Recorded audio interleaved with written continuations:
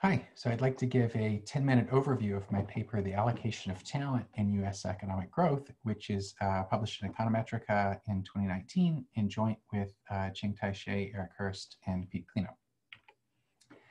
So the starting point for this paper is a fact that at some level we all know, but it's also a fact that's just never ceases to stun me when I think about it. And that is, think about the United States in 1960.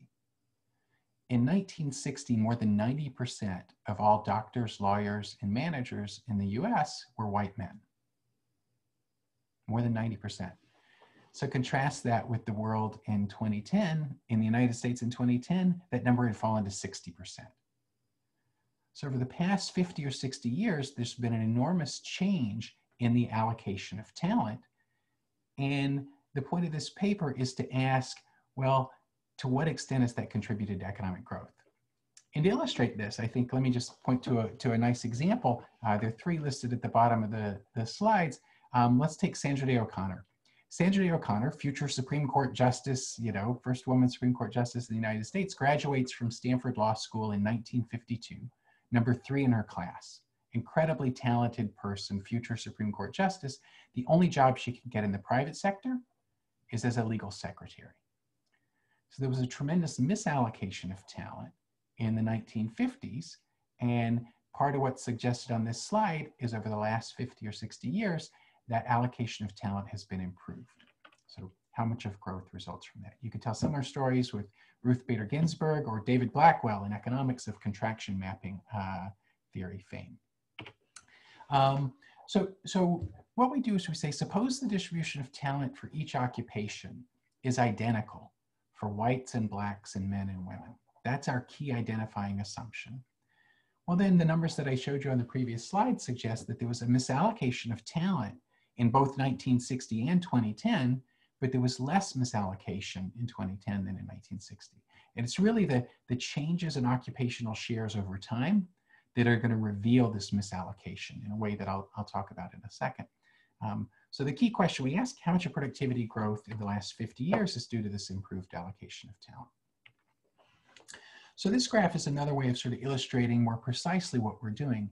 This shows you what fraction of each group works in high-skilled occupations. Okay, so if the distribution of talent is the same in each of these groups, then the fraction working as a doctor, lawyer, engineer, mathematician, or manager should be the same. Maybe all these numbers should be 20 or 25%. And if you look in blue, you see the distribution in 1960 was very different from equal and from 20 or 25%, whereas in red, it's closer, okay? Not back to equal, not all the same at 20 or 25%, but closer. It's really these kind of differences that we're going to use to identify misallocation, because again, if the distribution of talent's the same, all these numbers should be the same, and deviations from the numbers being the same reveals underlying barriers. That's kind of the way our paper works. Okay, so what framework do we use? One of the fun things about this project is we use the Eaton and Cordham trade model, the 2002 Econometrica paper, but just take that model and apply it to occupational choice. And it applies quite easily and quite naturally. Each person gets a random talent draw in every occupation. I could be a plumber or a doctor or a lawyer or an economist or a secretary. Each person gets a draw in each occupation, and it's the same distribution for every group. Okay. People then choose their schooling and occupation subject to human capital and labor market taxes, or subject to barriers. And it's these barriers that distort the allocation of talent and move it away from, say, 50-50 for men and women. Right? And so it's these deviations of occupation shares from population shares that tell us about the barriers and that are going to allow us to, plugged into the Eaton and Cordham kind of framework, back out how much of growth is due to changing barriers. The data we use is from the decennial census in the United States and more recently from the American Community Survey. So here's the kind of evidence we look at in the paper. This is a graph for women, young age women in 1980. And it shows you on the horizontal axis sort of the occupational choice, and on the vertical axis, the wage gap. Okay. In particular, on the horizontal axis, it's what fraction of white women work in each occupation divided by the fraction of white men who are working in that occupation. So to illustrate, in 1980, white women were 64 times more likely to work as secretaries than white men. 64 times more likely, right? So an enormous distortion relative to the 1-for-1. If there were no distortions, no barriers, everyone would be on 1 here. So 64 times more likely to work as a secretary. On the other hand, white women were 4 times less likely to work as lawyers than white men. You put these together, women were 250 times more likely to be secretaries than lawyers. Okay, that's the horizontal axis. Enormous departures from that 50-50 split telling us about the misallocation. What were the consequences of that misallocation for wages? Well, the interesting thing in this graph is it reveals, despite the enormous differences in quantities between secretaries and lawyers, the wage gap was the same. The wage gap for women as lawyers versus as secretaries was both 30%. Okay? And more generally in this picture, you see that wage gaps are uncorrelated with the quantities.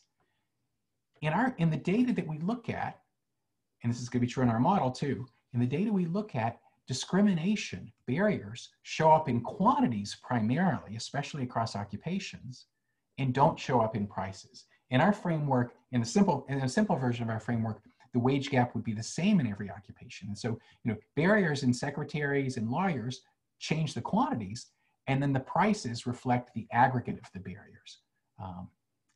So looking at the quantities seems to be more important than looking at the prices in the data and in our setup.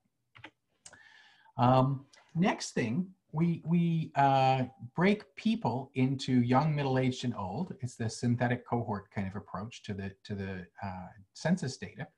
And so what this graph is showing is female wage gaps relative to white men for, say, young, middle-aged, and old. The young here is 25 to 34, 35 to 44, 45 to 54. And what you can see if you look at this graph is that most of the changes in wage gaps occur by cohort rather than over time.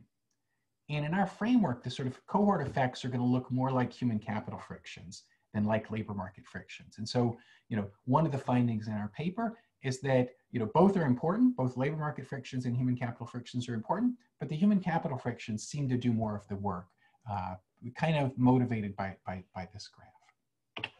Okay, what's the key finding? The key finding in the paper is that something like 40% of growth in GDP per person over the last 50 years, from 1960 to 2010, 40% of growth in GDP per person comes from declining barriers. Okay, it's a surprisingly large number. What we show in green is if the barriers were constant at their 1960 levels, that's how GDP would have changed, whereas it actually changed by this amount, and so the difference is 40%. More generally, let me show you these in a table. And so what we've got, these are average annual growth rates. So between 1960 and 2010, GDP per person in our census data version grew at 1.7% per year. If the barriers had remained at their 1960 levels, growth would have only been 1% per year. So the difference is 0.7 or 41% of the overall growth. Okay. Interestingly, you could do this by per worker as well. And then you can look at labor force participation, and the two obviously add up to give you GDP per person. And what we find is the differences are split roughly equally. That's what these numbers in green show you, between growth in productivity, GDP per worker, and growth in labor force participation. So, a big part of what's going on is the barriers to women are declining, and women are moving from the home sector to the market sector. That's kind of the labor force participation number. That's half of this 0.7, roughly speaking.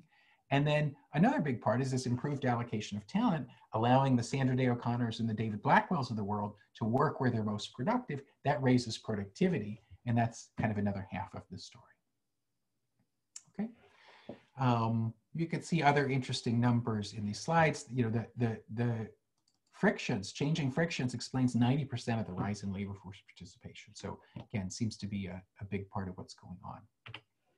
Finally, another thing we consider in the paper is, well, how much more do we have to go? We said that from 1960 to 2010, the allocation of talent improved. As we saw in the simple graph, we weren't at 20 or 25 in every group. So what if we were to get rid of all the barriers altogether? Well, the analysis suggests that that would raise GDP by an additional 10%. If you look back at the numbers on the previous slide, it looks like we've had 2/3 or 3/4 of the progress that there is to make, but there's another 10% of GDP that we could pick up if we just got rid of these barriers. Okay, so just to conclude, one of the interesting findings to me is that, it sort of emphasizes the point that the US does not have a perfect allocation of resources. There's gains left on the table, and those gains were historically large. So a surprisingly large amount of growth during this 50-year period comes from declining barriers. We're used to thinking about growth coming from ideas and capital and labor and education. All those things are true, but the barriers explain a surprisingly large amount, 40% of growth in GDP per person or 24% of growth in GDP per worker. Finally, this same idea can be applied in many other contexts. So the allocation of talent within other countries, the allocation of talent across countries. How many Bill Gateses and Thomas Edisons and Marie Curies are there in other countries waiting to realize their talent and produce ideas that the rest of the world benefits from? Okay, and there's a link to the paper at the end of the slide. So thanks very much for sticking with me, and I'll stop there.